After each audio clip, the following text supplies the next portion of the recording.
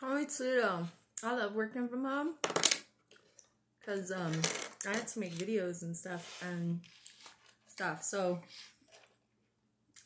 my name's Christine and I am in Albuquerque, New Mexico. We're currently in a COVID lockdown, so everybody's trying to find a way to bide their time and entertain themselves. We've been in lockdown over a year. It's crazy. So crazy. So my name's Christine and I'm in Albuquerque, New Mexico, and I own a club called Wonderland. It's an alternative lifestyle club. Alternative lifestyle being polyamorous, BDSM, swingers, LGBTQ+. Just everybody. We're pretty much all inclusive except for assholes and yeah, just assholes.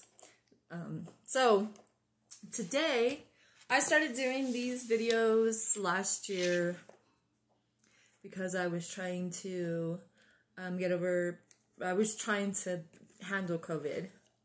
So now we're still in lockdown, but I really like doing the videos. So let's get started. Today we're talking about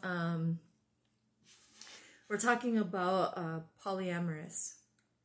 I don't know a lot about polyamorous, but I've talked to a lot of people about the poly community. Wow, man, that's they're so interesting, like the dynamics of it. So we're going to talk about the dynamics of polyamorous. Now I don't know firsthand, so we're going to be talking about what I've talked to other people about. I take a lot of notes. I talk to a lot of people. I'm extremely curious. I'm a very curious individual. And so we're going to be talking about the lingo of polyamorous. And then I'm going to do another video about the different types of poly relationships. But that's another one. I'm trying to keep this under 10 minutes. So we're talking about what is the different types of polyamorous relationships. Now, I'm probably going to screw this up. But there's probably so much more. If I screw it up in some way, somehow, somebody please let me know and I'll remake a video. But so we're going to start with the one primary plus, or the hierarchical. I can never say some of these words because I can't hear them because I'm actually deaf. So the hierarchical poly, which is basically one primary plus.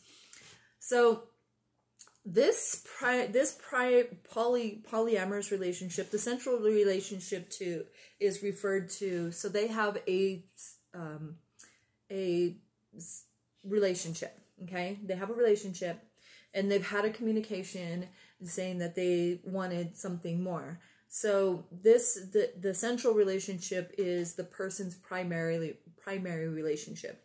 This often comes with things like cohabitation, marriage, shared finances, children, and the possibility of owning property and businesses together.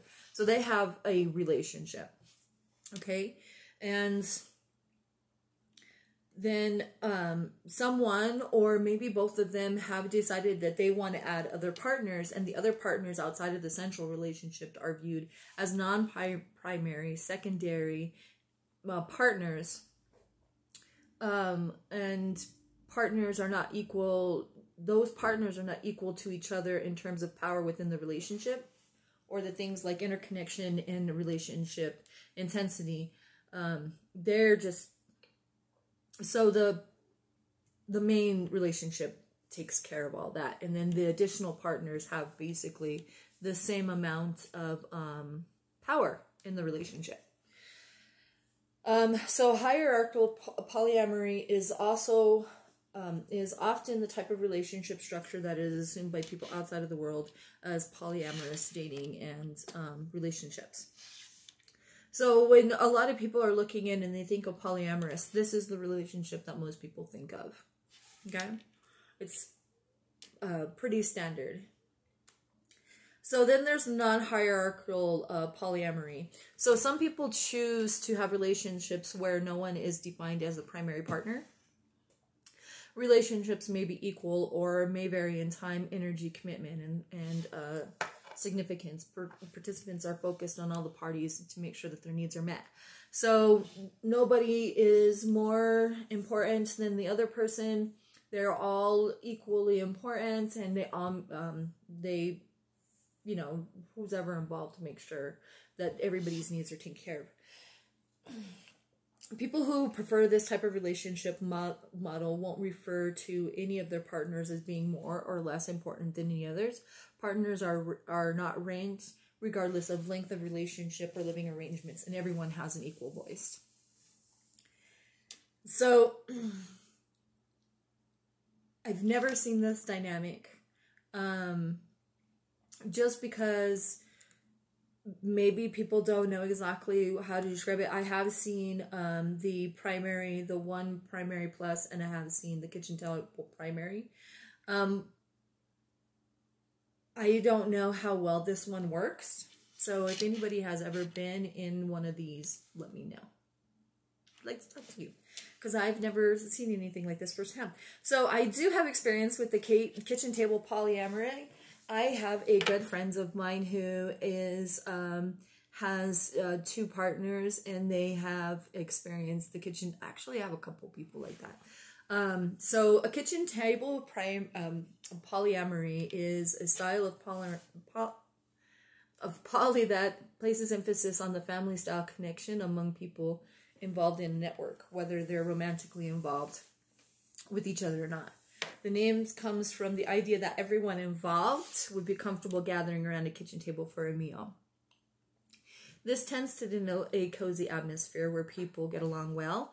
It may involve an entire polycule, gatherings for visits, movies, and game nights, and other types of family-style gatherings. Many who practice kitchen table polyamorous focus on the lifestyle that includes communal support and chosen family, building their own villages for support. So this is, when you have kitchen table polyamory, the whole family is involved. Even as far as like mothers, the couple's family members, like their children, their brothers, their sisters, their mothers are all, they spend time with all these people. It's not like other relationships might be where they don't share that they have extra outside relationships outside of their primaries. So this one is really just an amazing to just visually see. I've been overly impressed the amount of communication that my friends, I have a couple of friends that are in this, and the communication that they have, the connection that they have with their polyamorous family is amazing. I've seen it firsthand, and it is just, it's very interesting dynamic. So then we have parallel poly. Parallel poly is a term which describes a relationship structure where members have no interest in meeting the others or being emotionally involved. So I have a friend who also has this. He has a wife, and he also has a girlfriend, and he tries to spend equal time with them. In parallel polyamorous relationships, while members acknowledge each other's existence, they don't have the desire to be friends or to establish relationships with their metamors. So a metamor is the significant, the like, it would be like my boyfriend's girlfriend. There are myriads of reasons someone may choose to practice polyamory. I think that everybody has to choose what works for them. Me, I don't want to meet anybody that my partner happens to be with, but I really want to hear about it. But I'm not poly, so I don't know. So, and then monopoly relationships. So monopoly relationships, are those in which a partner identifies as polyamorous and the others identify as monogamous. So you have one person that is poly and everybody else is he or she, they. It's always easier to say they. They may have a girlfriend, a wife, and another girlfriend, but their partners do not have other partners. So this usually means that the polyamorous partner is looking to be in a relationship with more than one person, while the monogamous partner is only interested in their relationship with the polyamorous. There are a variety of reasons why someone might choose to be monopoly relationship, including different relationship orientations, mismatched sexual appetites and desires, distance, times, and energy limitations. So let's say like you're separated due to a job or something like that.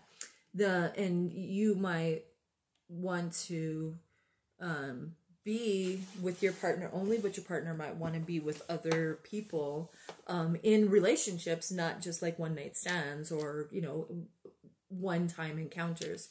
Like, I guess I shouldn't have said one night stands. I'm sorry for anybody I offended. But anyways, so the monopoly relationship might actually be something that you might look into. And then there's solo poly. So this is one of the favorite polys. My very good friends is solo poly. And I think I got it. I'm not really sure, but if I didn't get it, let me know. So the people who practice solo poly are not interested in having a primary partner. Now this can change. They may change. Everything is flexibility. So they may decide later that they want to have a primary partner.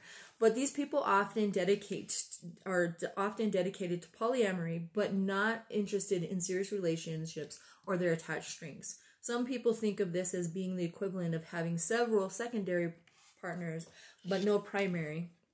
Really, it's much more varied category. Some people who practice solo polyamory see themselves as their own primary partner and are interested in giving up the time or personal pursuits to dedicate the time needed for serious primary relationships. They prefer to make their own decisions and have freedom to do what they like.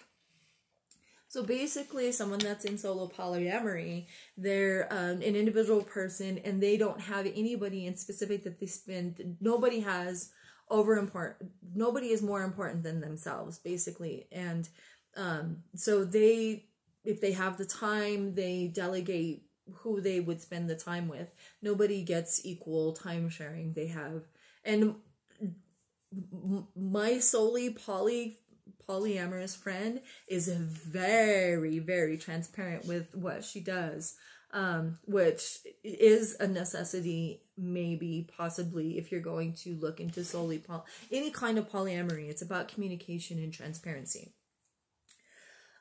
So for now, those are the relationships that we're talking about. I'm going to make a second video that is going to cover relationship anarchy and other lingual. So check that out. And guys, thank you very much for joining today. And I hope that you enjoyed this video, and I hope that you'll subscribe, my whole little tiny following. And if you guys have anything that you guys want me to talk about, then just let me know. Thank you very much, and be good to yourselves and be good to each other. Bye.